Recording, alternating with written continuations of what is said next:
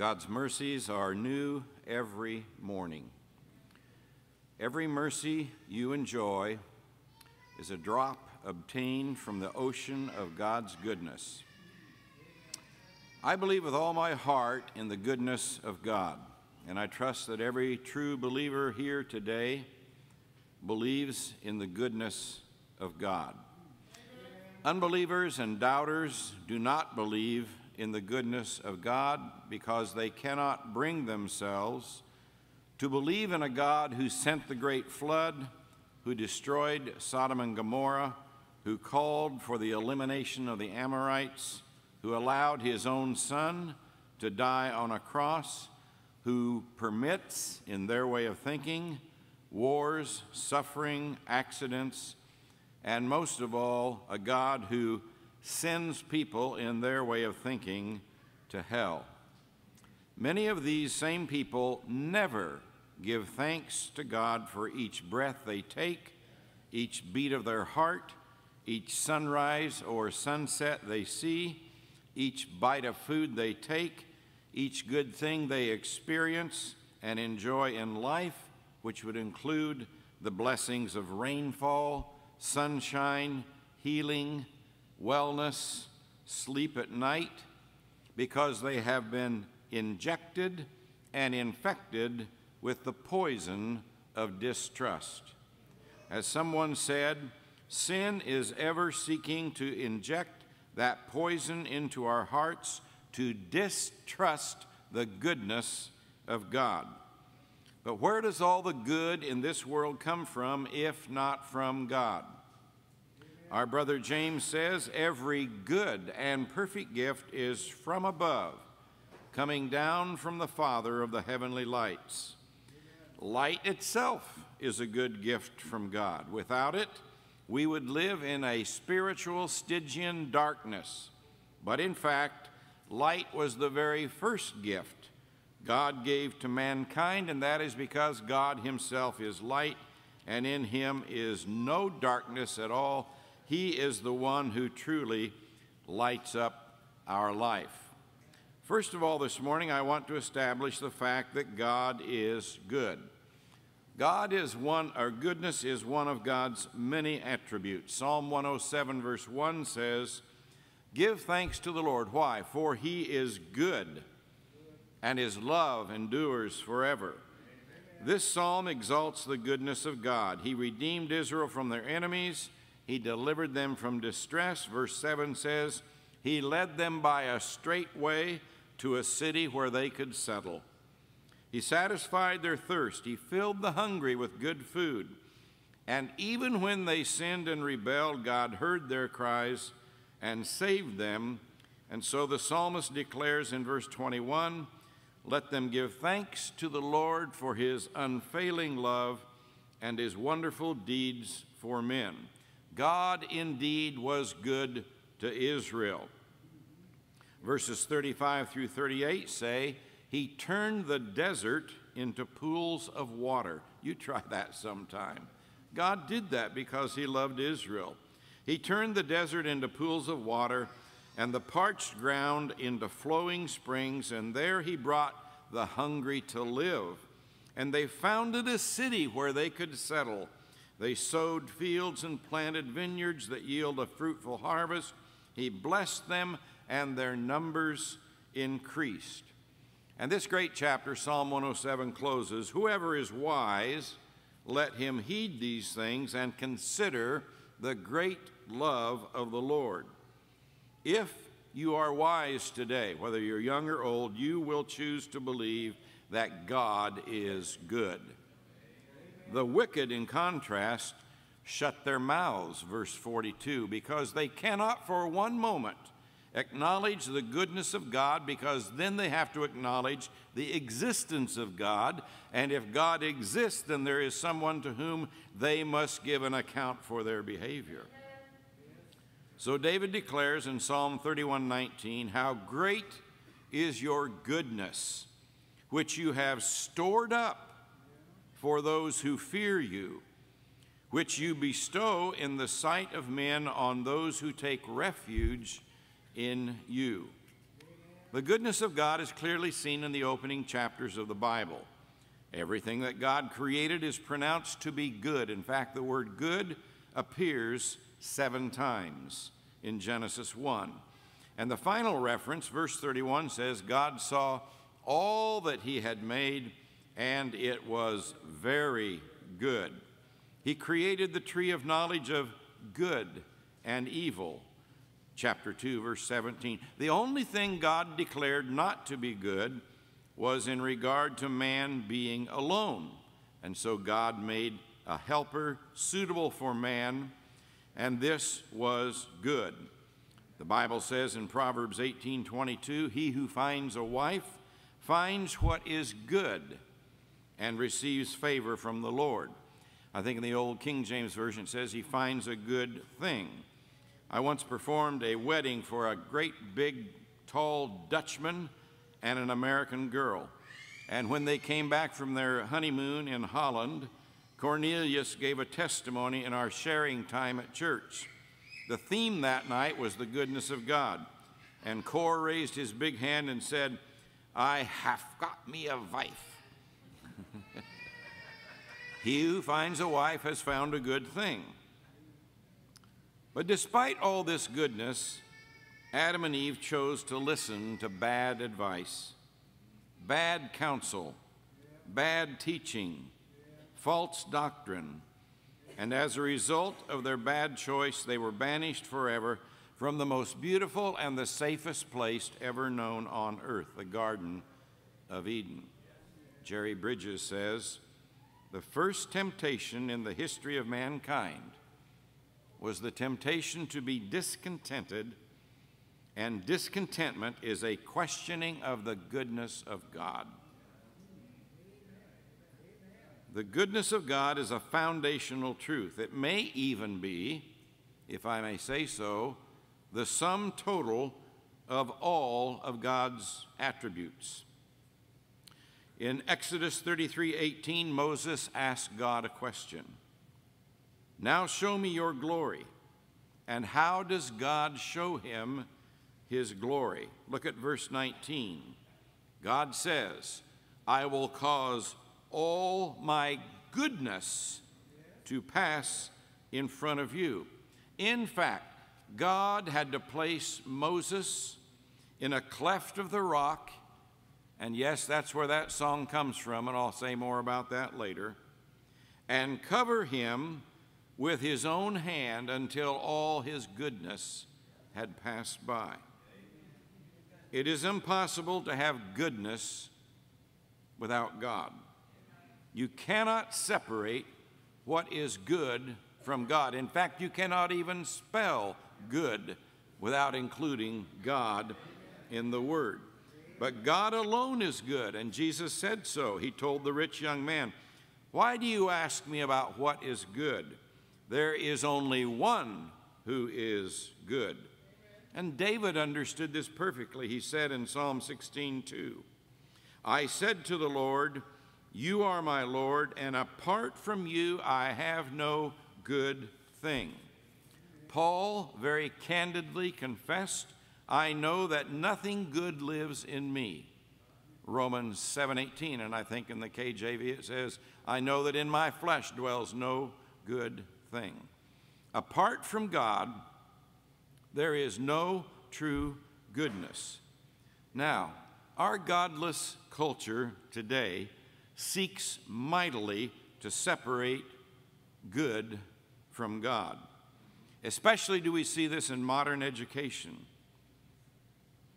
But you cannot teach values, morality, right and wrong apart from God.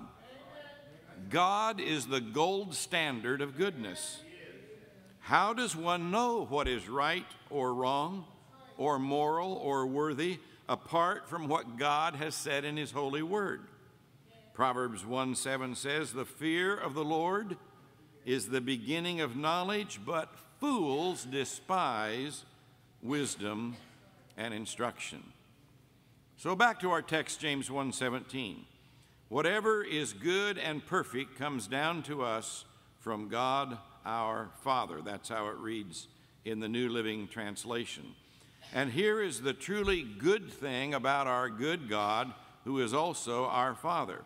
Psalm 84, verse 11 says, "No good thing does he withhold from those whose walk is blameless." Amen. A good father does not withhold good things from his children, nor does he give them evil things. And Jesus said, "If you then, though you are evil, know how to give good gifts to your children, how much more will your Father in heaven give good gifts to those who ask him?"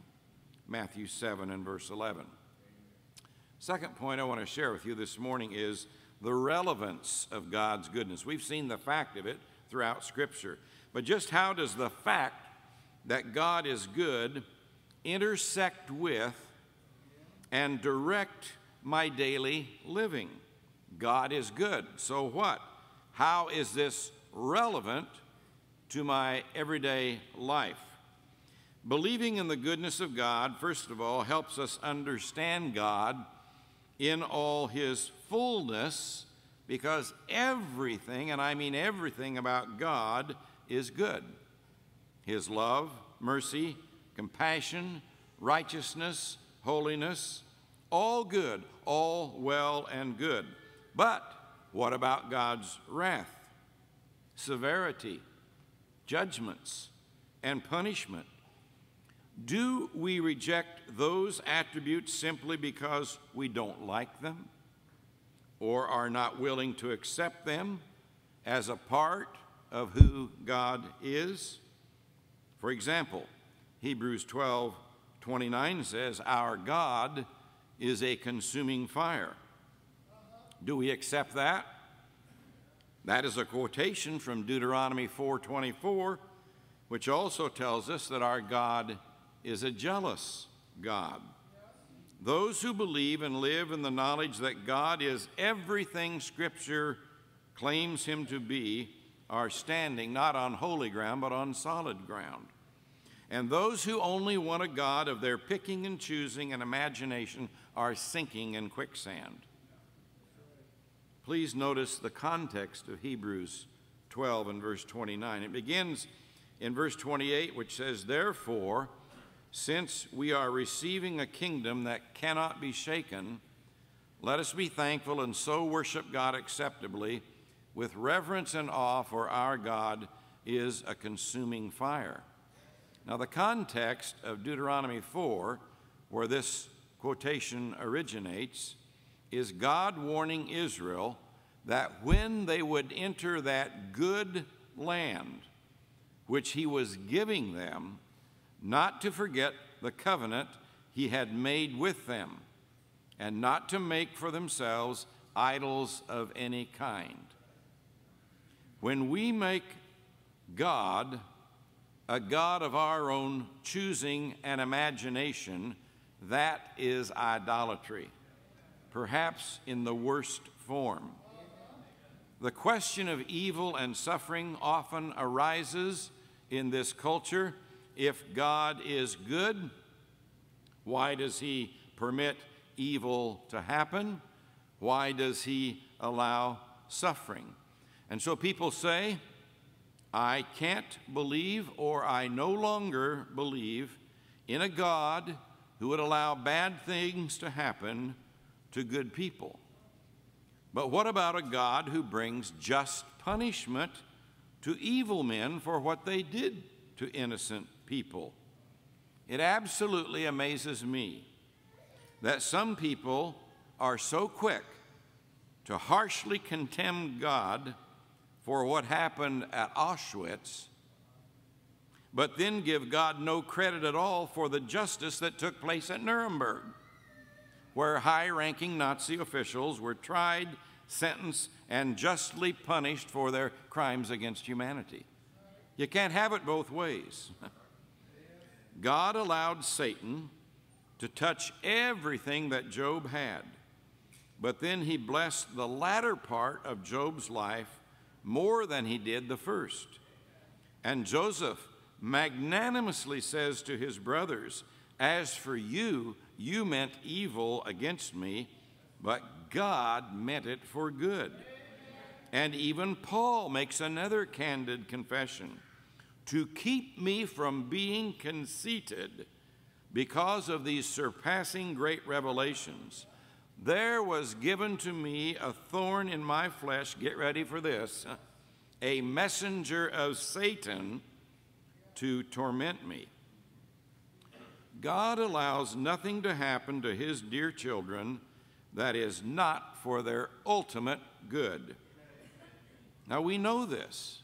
Paul says, and we know that in all things, God works for the good of those who love him, who have been called according to his purpose. And then Paul concludes that great 8th chapter of Romans by reminding us that nothing in all creation, angels, demons, or any powers, can separate us from the love of God that is in Christ Jesus our Lord. You see, God is always working for our good, even in circumstances and events that at the time seem bad to us, like Job losing all his children, like Joseph being sold into slavery by his brothers, like Paul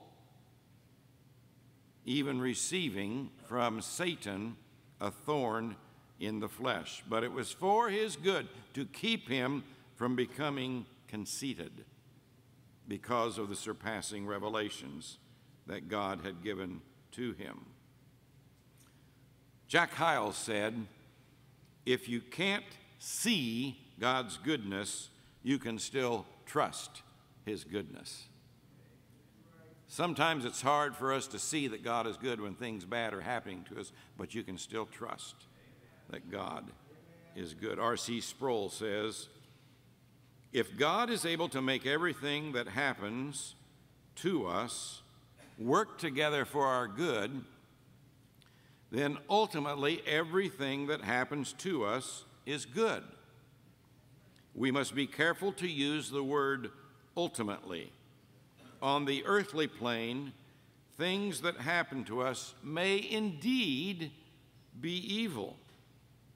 Yet God in his goodness, says Sproul, transcends all these things and works them out to our good. For the Christian, ultimately, there are no tragedies. Ultimately. Now, the story is told about Dr. Dwight Pentecost, who once asked his class to pray for his wife, just as we prayed for the wife of Boyce Moten today. She had some cancer-like symptoms, and he was very concerned about his wife, as you and I would be as well. So he asked the students to pray. And then when the reports came back a few days later, that the reports were negative, that she didn't have cancer, some of the students said, God is good. And Dr. Pentecost smiled and said, yes, God is good, but men, I have to say to you that if the doctor's report had been that my wife had cancer, God is still good. You see, God is good even when things don't go the way we want them to go or think they should go. So let no one charge God foolishly. Job didn't, and neither should we. Charles Spurgeon offered this advice: Christian, remember the goodness of God in the frost of adversity. And we have all been frostbitten by adverse things in life. Maybe some of you even this day, though it's 80 degrees outside, are suffering that frost burn.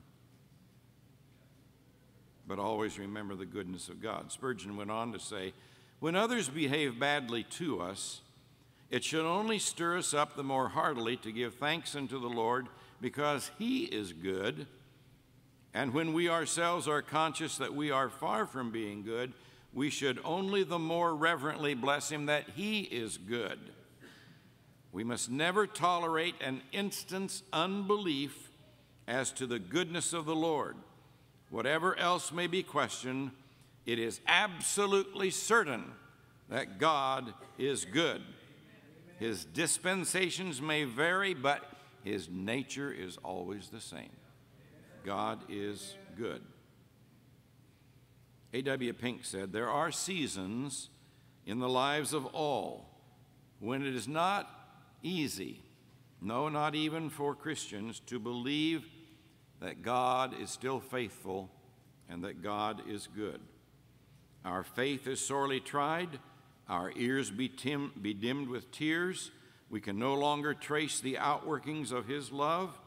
Our ears are distracted with the noises of the world, harassed by the atheistic whisperings of Satan, and we can no longer hear the sweet accents of his still small voice. Cherished plans have been thwarted. Friends on whom we relied have failed us. A professed brother or sister in Christ has betrayed us. We are staggered. We sought to be faithful to God, and now a dark cloud hides him from us. We find it difficult, yea, impossible, for carnal reason to harmonize his frowning providence with his gracious promises."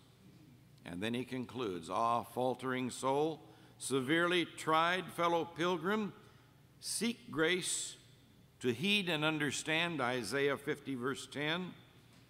Who is among you that feareth the Lord, that obeyeth the voice of his servant, that walketh in darkness and has no light? Let him trust in the name of the Lord and stay upon his God." And we do all that because God is good. Third, finally, and perhaps most importantly, the goodness of God is best seen in the gospel. Mark 16:15, "Go into all the world and preach the good news to all creation." You see, the gospel is good news. It is glad tidings. It is the best news the world has ever heard or ever will hear. The English word gospel comes from the Anglo-Saxon Godspell, which means good tidings, or literally the God story. It is the message the angel of the Lord announced one starry night 2,000 years ago. "Do not be afraid. I bring you good news of great joy that will be for all people. Today, in the town of David, a Savior has been born to you. He is Christ the Lord." Now let me spend a little time in closing here in the book of Isaiah. Isaiah, with its 66 chapters, is a miniature Bible. Chapter 40 is the hinge point. Some scholars divide the book into two major sections: the book of judgment, chapters 1 through 39, and the book of comfort, chapters 40 through 66. And so at this hinge point, where it transfers from the judgment of God to the comfort of God, it starts like this: "Comfort, comfort my people, says your God. Speak tenderly to Jerusalem and proclaim to her that her hard service has been completed. Her sin has been paid for, and she has received from the Lord's hand double for all her sins." Look at verse 9. "You who bring good tidings to Zion, go up on a high mountain. You who bring good tidings to Jerusalem, lift up your voice with a shout, lift it up, do not be afraid, and say to the towns of Judah, here is your God." Listen to Isaiah 52, verse 7. "How beautiful on the mountains are the feet of those who bring good news, who proclaim peace, who bring good tidings, who proclaim salvation, who say to Zion, your God reigns." And just one more of many I could include. Isaiah 61:1, quoted by Christ himself in a synagogue in Capernaum: "The Spirit of the sovereign Lord is upon me, because the Lord has anointed me to preach good news to the poor." One has to understand the bad news before they can appreciate the good news. I have bad news for you today, but I also have good news for you. First, the bad news. All have sinned. The Jew has sinned. The Gentile has sinned. You and I have sinned. All have sinned and continue to fall short of the glory of God. And there is none righteous, no, not one. And the wrath of God is being, present tense, revealed from heaven against all ungodliness and wickedness of men. That's bad, bad, bad news. But there is good news. There was good news for those in Thessalonica. Paul told them, "For God did not appoint us to suffer wrath, but to receive salvation through our Lord Jesus Christ. And he died for us, whether we are awake or asleep, that we may live together with him." And there was also good news for those in the city of Corinth. Paul told them, Christ died for our sins. According to the Scriptures, he was buried, and he was raised on the third day, according to the Scriptures. There was good news for those in Rome. For the wages of sin is death, Paul wrote to them.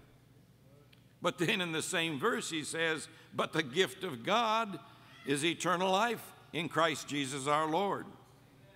And there is good news for those in the city of Joplin, Missouri today.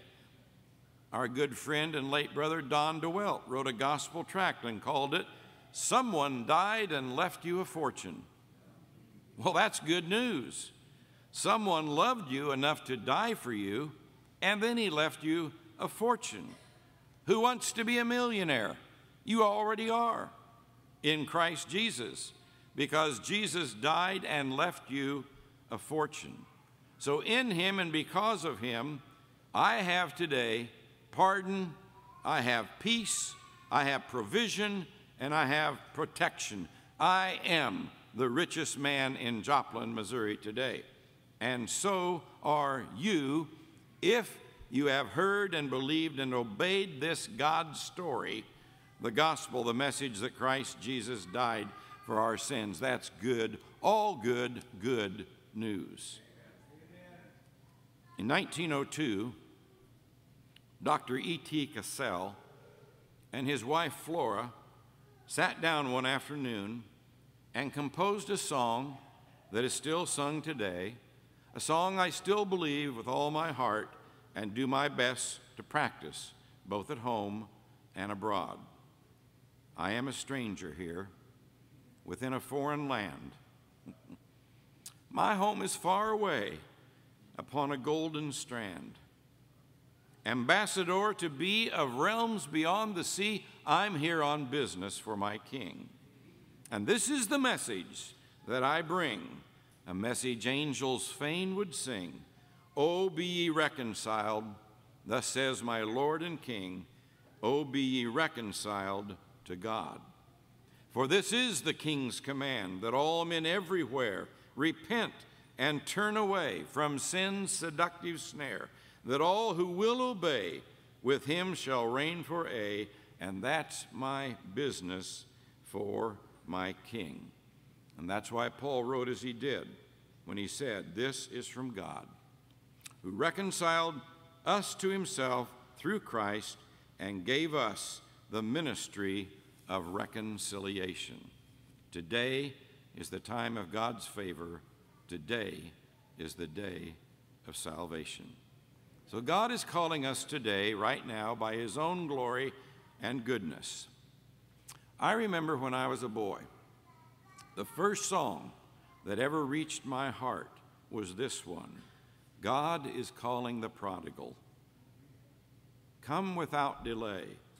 Hear, oh, hear him calling, calling now for thee. And when I heard that word thee, I know that meant me.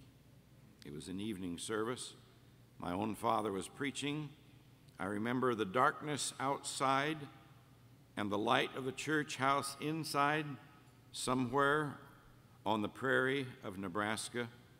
And I can remember that occasion as though it were only yesterday. Outside was the darkness, and I was out there in the darkness. But in this house where the light of the gospel was being preached and where this song was being sung, I felt strangely drawn to that light, and I wanted to be a part of that light.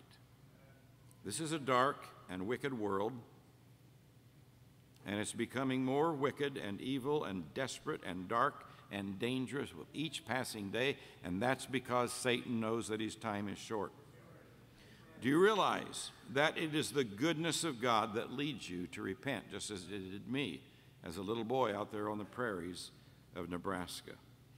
God has been good to you so that you can accept his goodness, and I urge you to find refuge in him. Someday you will want him and need him to place you in that cleft of the rock for your protection for what's coming down the pike. And let me tell you, it's not going to be pretty. And you need to be found in the cleft of the rock.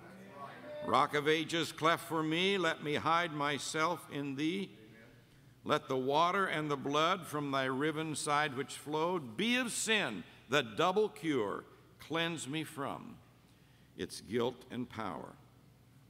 The goodness of God that will pass in front of us will also protect us from the reach of the evil one who seeks to separate us from the love of God.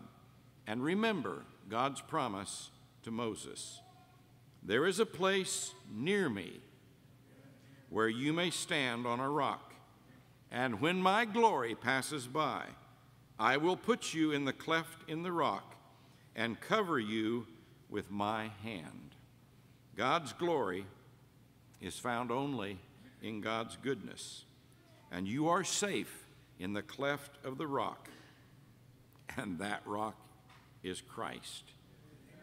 Rock of ages, cleft for me and for you. God bless you.